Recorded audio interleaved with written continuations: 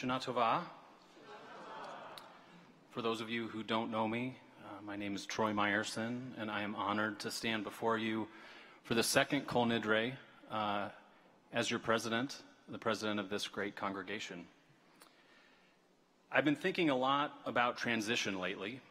You see, my oldest daughter, Ainsley, recently started her freshman year at the University of Michigan. College is a big transition. She's now living in a new city without her family and close high school friends. She's figuring out how to get around in a new town, where her classes are located, and where the good places are to study and eat, and probably not in that order. She is meeting many new people and trying to remember names. She's having an amazing time, but she's also trying to figure out the lay of the land for this new chapter in her life. As I sat recently thinking about the ups and downs of this time in Ainsley's life, it hit me that the Scharfs are going through a similar transition right now as well. They are going through this transition with their entire family, trying to get 5 people settled and comfortable in new surroundings. The difference for them is that not everyone around them is going through the same thing at the same time, like is the case for a first-year college student. That being said, the Scharfs aren't the only ones here that are going through a transition. This congregation is going through transition also. Temple Israel has been in transition for the last 18 months. That transition hasn't been bad, it has just been change, which can sometimes lead to a feeling of unsettledness for some, maybe anxiety for others, and even a feeling of disconnectedness for others. After all, many of us have been a part of this congregation for a long time, and it can feel uncomfortable to not have history with some or all of our clergy. I think it is important to recognize that the Scharfs are only just beginning their tenure in Omaha and at Temple Israel. They are doing a wonderful job, but it takes time and effort to build long-term relationships.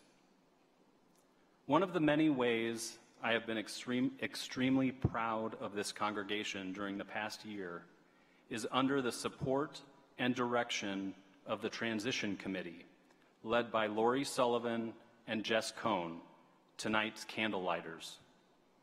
As a congregation, we have come together to welcome, introduce, and integrate the Scharfs into our community through a variety of planned events hosted by a number of generous congregants. These events have been an important start to help the Scharfs get to know people in our congregation.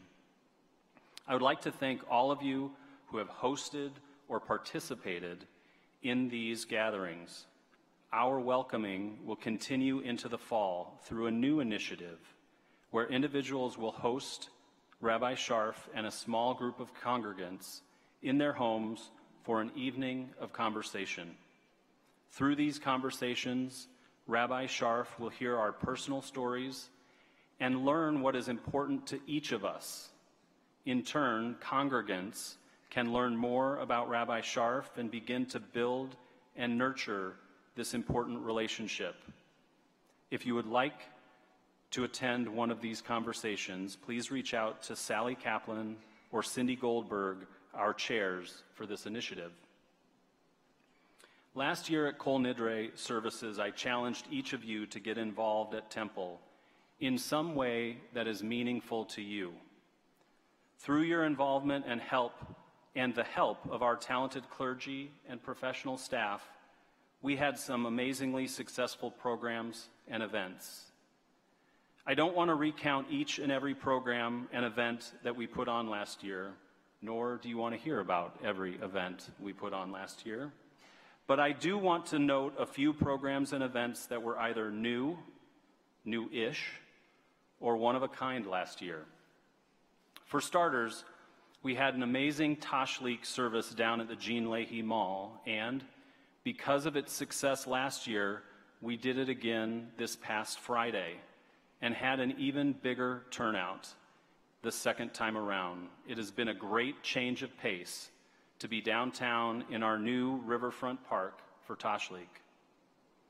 We had wonderful events, programming, and dinners for Sukkot, Hanukkah, Purim, and Passover last year, including an improv group performance, an astronomer speaker, a whodunit mystery evening, and a Jurassic Park-themed event. Please keep an eye out for this year's holiday events. We put on our first, at least in a long time, overnight women's retreat at the Lead Lodge in Nebraska City for almost 60 women.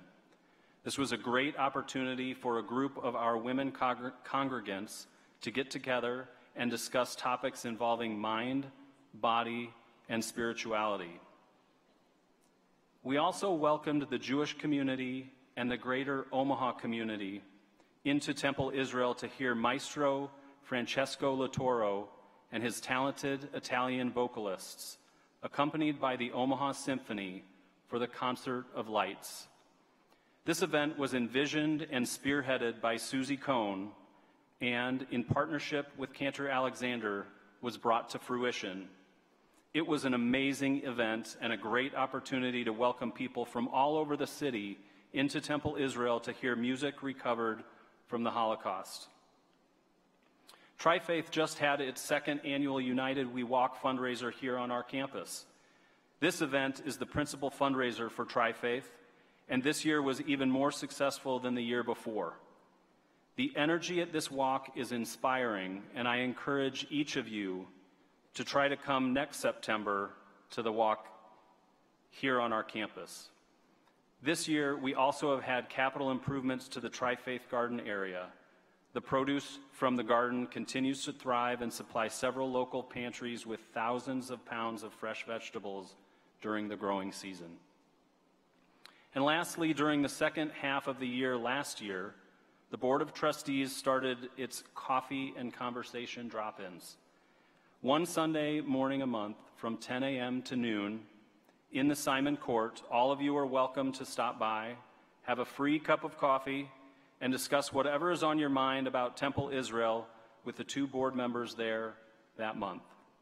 We will be continuing this program this year, and I hope you will consider dropping in and talking with us about whatever topics are on your mind. Our special events at Temple Israel do not just happen. They are carefully planned and executed by our talented professional staff and clergy, and we appreciate all that you do for us. So my ask of you this year may sound similar to my ask of you from last year. However, it is a different time and for a different purpose. Last year, we were coming out of the pandemic and looking to reconnect with each other. We were looking to exercise muscles we hadn't used for a couple of years, getting comfortable walking into this building again, working to be comfortable in a room filled with people. We were trying to feel out our new normal. Today, we are looking to start a new chapter in our congregation's storied history. We are looking to integrate our new senior rabbi and his family into our congregation and figure out together what is the next period in our history and what does it look like. Last year's transition was getting through a doorway or climbing a small hill. This year's transition is starting a new voyage or beginning an adventure together. In the spirit of transition and change, I would like to challenge each of you to find a new way to involve yourself in the life of Temple Israel again this year. We need you. We need your talent, your interest, your involvement, your energy, and your commitment. I challenge you to get involved in at least one new thing at Temple Israel that you are passionate about. I challenge you to jump in and simply get involved. Figure out what is Jewishly meaningful to you and to your family. For some of you, that might be becoming a volunteer with Toby's team and greeting people every so often on Friday nights. For others, it might be getting involved with Tri-Faith and the programming put on throughout our campus. For others, it might be volunteering on a committee or attending one or more of our holiday events. Yet for others, it might be writing letters to senators with the Social Justice Committee, and yet for others, it might be going to Torah study on Saturday mornings or volunteering with our Caring Committee or Engagement Committee. And if you don't feel passionate about any of these ideas, which is absolutely acceptable, I encourage you to contact Mindy Marburg to talk with her about what you are passionate about. We have an endless number of ways for you to get involved around here, and I know we can help you figure out what is Jewishly meaningful to you and your family. And before I conclude, I would like to thank my wife, Jamie, for supporting me through my presidency here at Temple. I would not be standing before you tonight without her love, support, and encouragement. I love you. And I'd like to wish everyone Gamar Hatima Tova. May you be blessed. May you be sealed in the book of life. I wish all of you a year full of sweetness, health, and meaning. Thank you.